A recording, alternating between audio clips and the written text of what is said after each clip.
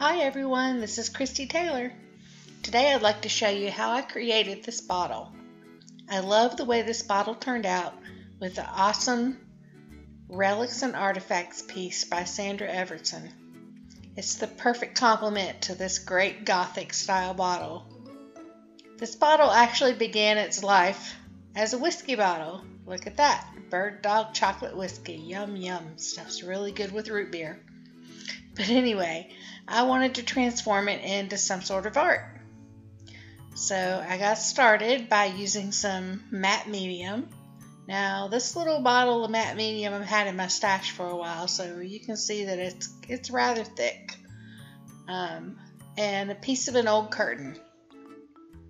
And I began the project thinking I was going to do it in neutrals and whites, kind of a shabby chic with maybe a hint of pink. So you can see in the upper left hand corner there's a pile of ribbons and laces and stuff that I have pulled out. As I got started on the bottle, I decided that there's plenty of people who do shabby chic and they probably do it way better than me. And it's really not my style, so I'm really trying to stay true to my style and do things that I feel like I'm good at and things that make me happy. So here you can see I'm starting out with the lace. I used the matte medium to adhere it to the bottle. And at this point I'm still thinking, white, maybe some blingy lace and some pink flowers, that sort of thing. And so I'm just going with layers of lace and matte medium and sticking it all down. Using my scissors to trim it around the bottom so it has a place to sit. And I trimmed it at the top here, as you can see. I'm a little off camera there. I'm still perfecting my camera skills. I still have a little ways to go on that, kind of a learning curve. And just rubbing the matte medium into the lace to help it adhere to the bottle.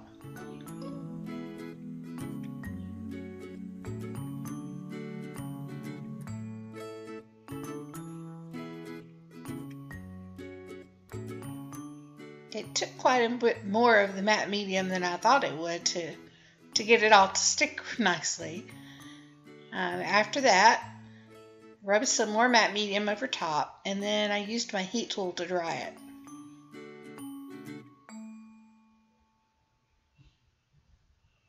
Now it's all dry, and I'm going to give it a nice coat of gesso.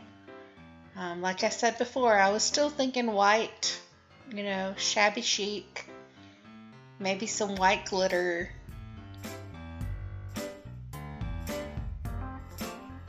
Then I decided I needed some more texture, so I used some gauze out of the first aid kit and stuck it down with gesso.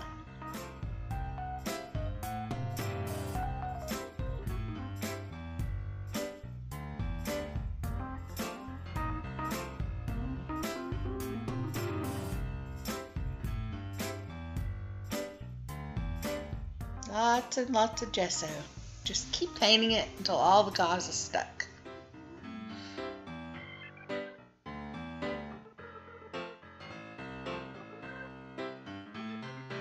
Once it was in place and it was dry, I then used my heat tool to dry it.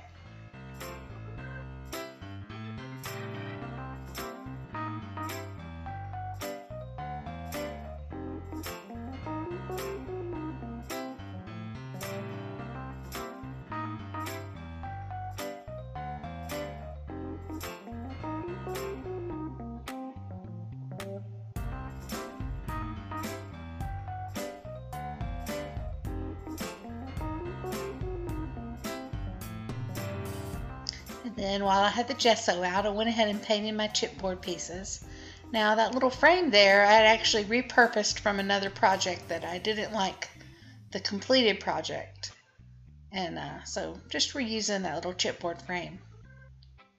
At this point is when the bottle decided it did not want to be shabby chic.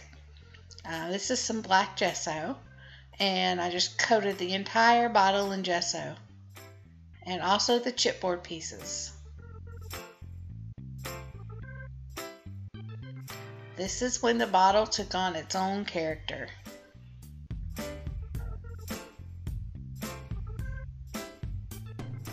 And while the black gesso was wet, I used some piccolo embossing powder from Globe Crafted Piccolo.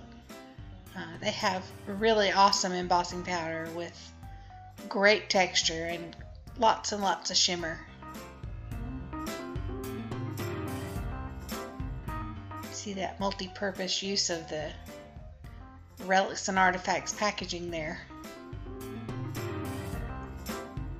Now I'm just sprinkling the embossing powder all over the wet gesso that's on the bottle, and I'm using my heat tool to melt the embossing powder. It's like magic.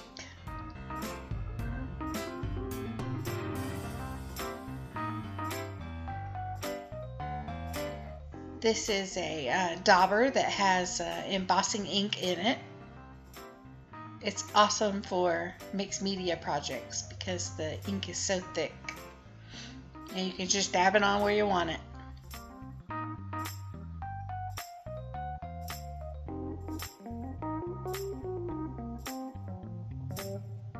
Sprinkle on some more embossing powder.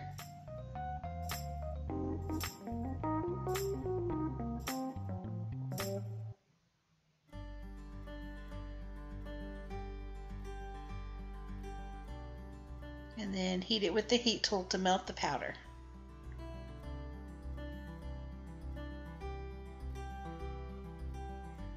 Now you see this was the next day. The lighting has changed.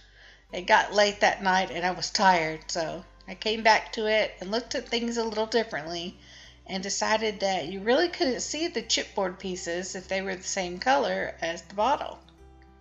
So I decided they needed to be black. And I'm also painting my heart black and the flame as well as the sword.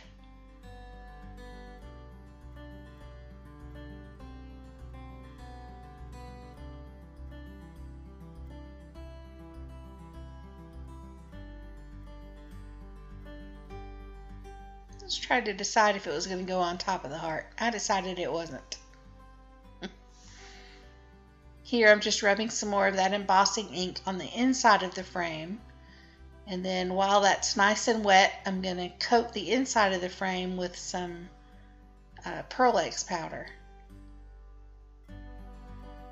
And then if we just kind of hit that really good with the heat tool, the embossing ink will dry and the Relics powder will be stuck inside the ink.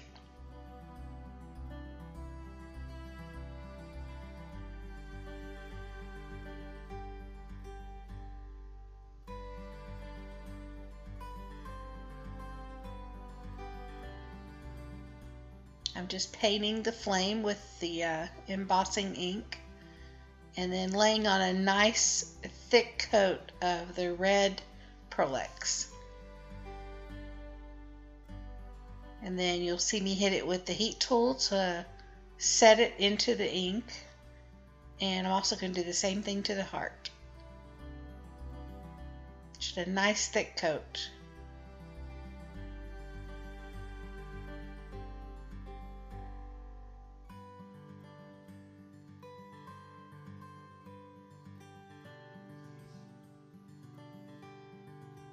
I had put a little chipboard heart on the front of the relic piece, and you'll see that I'm going to leave that black so that it shows up better.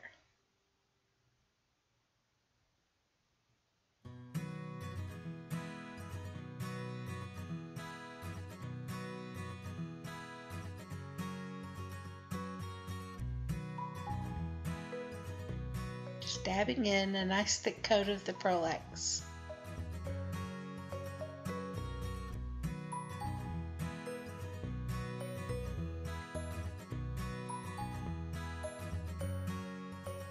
Now I'm gluing my chipboard pieces on. You can see that I added some black velvet there around the bottle, and the velvet and the little lace pieces at the top of the bottle came from Mayart's ribbon. She has awesome ribbon, like anything you could ever want. And I'm just gluing on the sword. holding it in place for a minute so it can dry. And next will be our relic. I love these relics. I really got to get some more. All I bought were the hearts to begin with because it was right before Valentine's Day. But now I've quickly realized that these are going to be a staple in my stash, and I need one of everything, if not more. I just hit that with a little sealant. Yeah, don't do that inside. That was kind of silly. And I'm trying to use some hot glue here to glue some feet onto the jar, but it didn't really work really well. And then after the video was over, I had to go back and use some E6000 to hold it. Look at my colorful hands. Next, I'm just adding some filigree pieces from Vintage to the front of the bottle, just to give a little more of that gothic feel to it.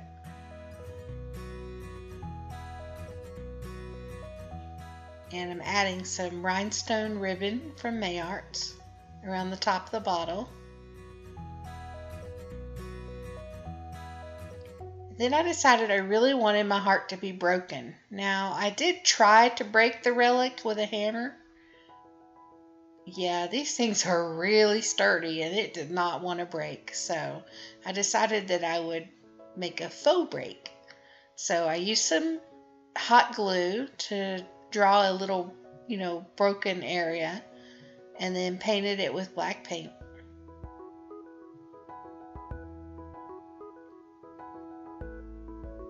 And did the same thing the other way. And I painted around the little chipboard piece that I had added to make that show up a little better.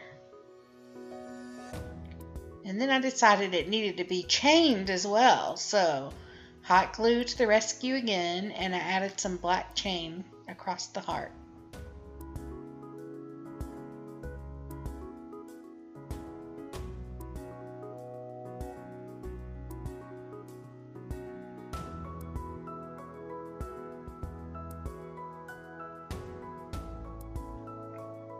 Now, I didn't realize it, but my camera had stopped recording.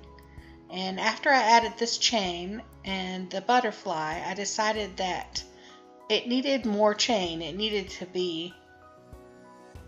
more. So I added some big chain, and you'll see that in the final photographs. And I'm really happy with the way this came out. It is beautiful in person. And these relics and artifacts are so fun to work with and so inspiring. I call this piece Hope in the Darkness. The heart is all chained up and protected from everything, but the butterfly signifies hope. Hope to find true love or whatever makes your heart happy. Thanks so much for visiting me today. Please come to my blog and find me on Facebook. Subscribe to my channel if you like me and give me a thumbs up.